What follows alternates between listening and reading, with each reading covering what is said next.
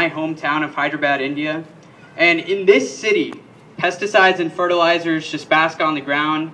People are forced to inhale sulfur because of the burnt diesel everywhere.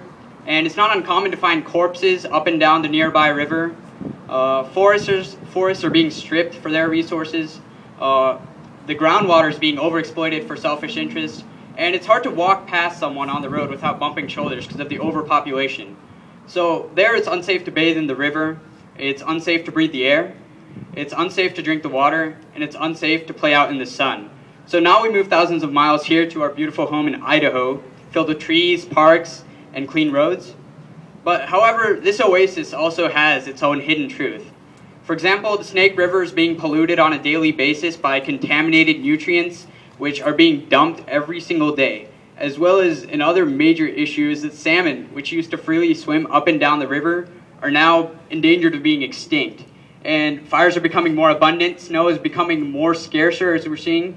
Air pollution is at a record high, and most importantly, we've surpassed the level of safe carbon dioxide in the atmosphere, which is 350 parts per million. Now we're at 392. So I speak to you all today out of fear, because I'm a future inheritor of this planet. And I'm afraid of the air we breathe right now. It's filled with dangerous metals, cancerous oxides, particulates, and various pollutants. And I'm afraid that I may have to tell my children one day that species like the gray wolf, the bull trout, and the bald eagle all once used to walk, swim, and fly across this planet. And I'm afraid that this addiction to coal is a giant freight train that's becoming just impossible to stop. And so right now, when our elected officials are placing price tags on our health and on our right to breathe, and it becomes our responsibility to make sure that we're ensuring this right, not only for ourselves, but also for our future. And so right now we can take a global perspective. We can look at the destitute conditions of India, and we can say, do we want to be there? Or do we want to be in a planet where we're breathing safe air, clean air, and we're using alternative energy that's clean and safe for this planet?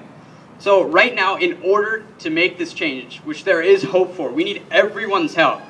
And so, for example, Idaho is one of the top leaders in this nation for water consumption. And we're using almost 25 billion gallons a day. So we needed everyone to do the small things, which is, turn the lights off if you're not in the room. Turn off the water faucet when you're brushing your teeth. And, ride your bike if it's not that far away. That's the main thing right here. And most importantly, we need to find ways to carpool, to reduce the amount of carbon dioxide that we are emitting into the atmosphere.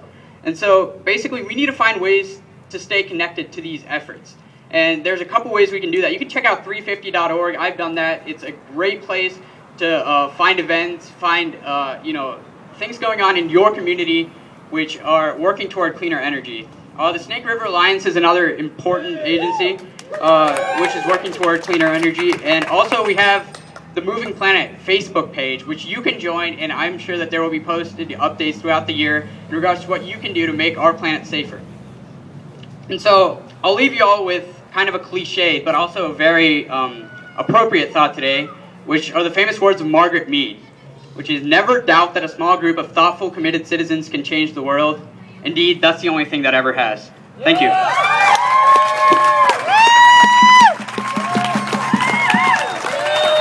Awesome. Thank you so much, Jatin and Eric. And now we have Senator Nicole LeFavour from District 19, State Senator, an clean energy champion in the State House. So happy to welcome her today, and she's going to be giving you a few words. Here you go.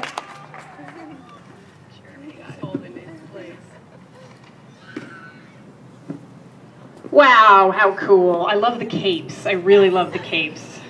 It makes me think of miraculous change, and that's what I think actions like this help us do in the state. And,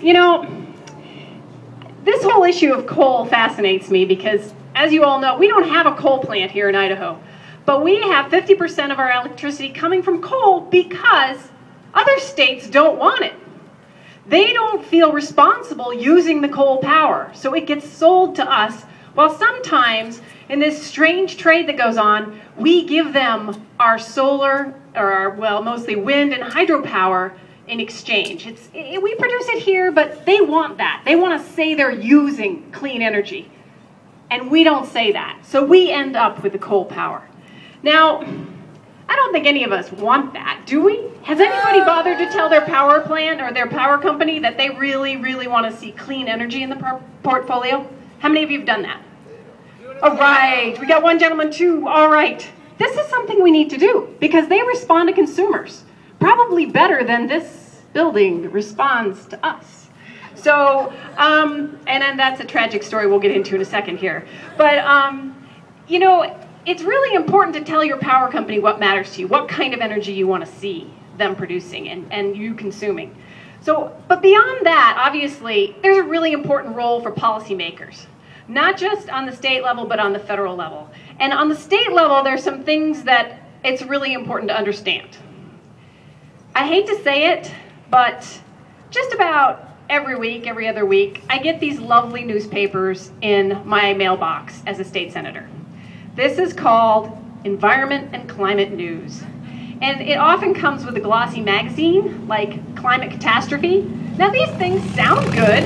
They're acknowledging we're having a climate problem. But what they do is they devote page after page to any scrap of marginal science that would prove that coal and gas has nothing to do with climate change. In fact, I noticed some really interesting things in this one. They're willing to blame deforestation because apparently deforestation, the timber companies aren't funding this magazine. But if you look at who funds the Heartland Institute that produces these and sends them to us, it comes from oil and gas companies. It comes from the fossil fuel industry. So what do I want you to do? I want you to ask lawmakers when you see us if they know who funds some of the information that they get, and if they could please make sure to find out before they trust it. Okay? Ask them that. We really, as lawmakers, have a responsibility to know who is funding the people who talk to us. Because sometimes we believe it outright because it looks credible. It looks like a news magazine. This is not. This is a corporately paid for lobbyist organization, okay? Now there's something called the American Legislative Exchange Council that does model legislation for lawmakers like myself if we were willing to go. And it's not pretty. It's also funded by oil and gas industry and other entities. But you'll find a lot of legislation that goes through here kind of comes from that origin. It's pretty sad. Now, we really have to question where information comes from, but you will find that this leads to a little bit of a problem in how we convince lawmakers in this body to vote to stop using fossil fuels as an energy source. I'm going to say, and this saddens me greatly, that talking about climate change may not be as effective as one other strategy. And that is the idea of energy independence. How many people believe that libertarians and Republicans want to feel vulnerable, want their businesses to feel vulnerable to some sort of catastrophe that may cause our state to lose that 50% of power that we don't control? It's a very strong Idaho value to believe that we should produce and be self-reliant on our own resources, that we should have that and we should have control over it. It's a good conservative value. And it is something we can talk about. More people able to produce energy on a local level, small-scale projects that operate in small communities and supply those communities and are not vulnerable to global catastrophes, and it just so happens don't have a catastrophic impact on our climate. So that's what we want to talk about when we're talking about Republican lawmakers. I'm just going to suggest that to you. Energy independence, self-reliance. Okay? Those are two awesome things to talk to lawmakers about.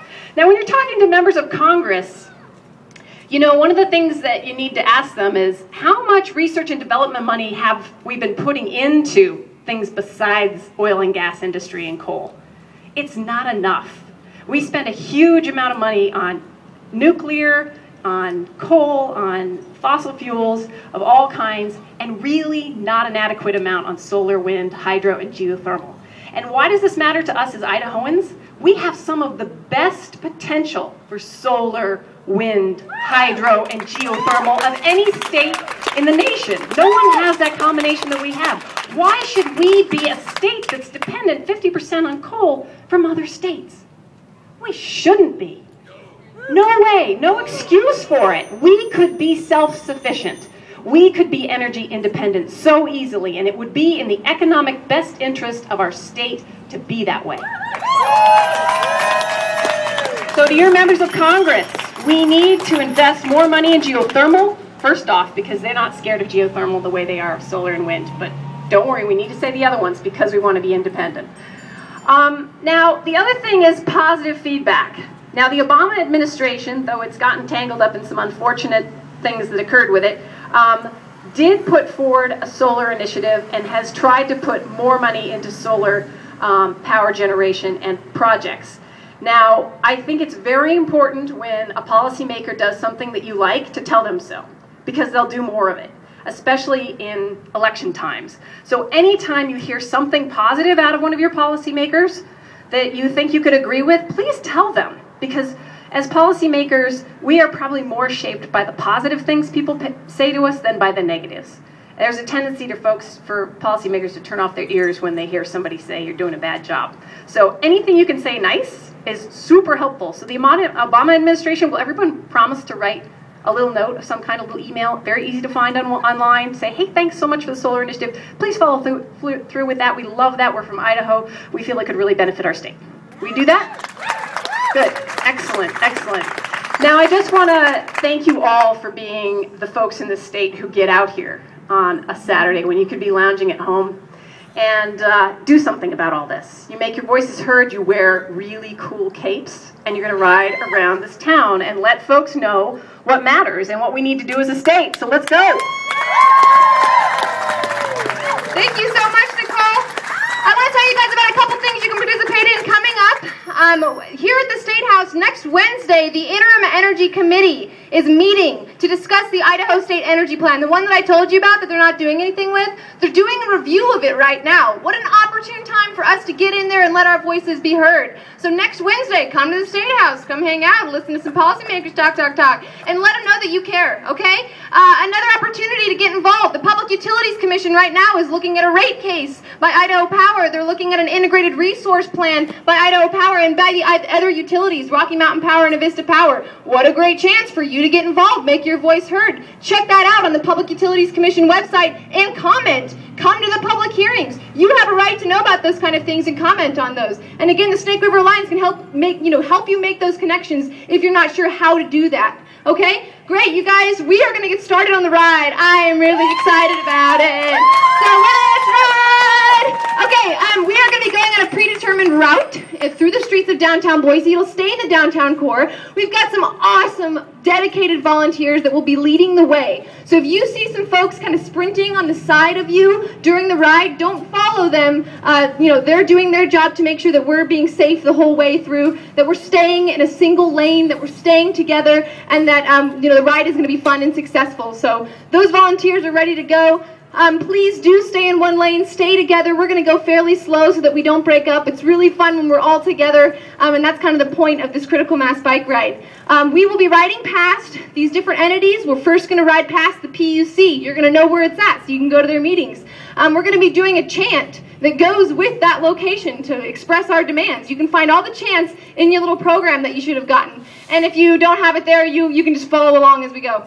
And then we're going to be passing by City Hall, making demands there. So you'll get to see that location and do a chant there. Then we're going to be going to Idaho Power and making our final demands at that location. Then loop back here to the Capitol building. What's going to happen then? We are going to attempt to take a picture of our bodies in the shape of 350 on these steps up here. So please be a part of that. If you don't know about the 350 tradition, it's tradition to take a photo of the group of people in the shape of 350. We're going to send that picture to folks all around the world to see what Boise was up to today. So please, when we come back, drop your bikes, get up on here, we'll form 350, take a photo, and then there's going to be some free food in the park, a chance for you to get more information, mingle, hang out, enjoy the rest of your Moving Planet day. Okay, are we ready? Woo! All right, okay, we're going to be heading out this direction. You're just going to be able to follow some of those line leaders over there, and we'll get started on some of our chants, really make our voices heard.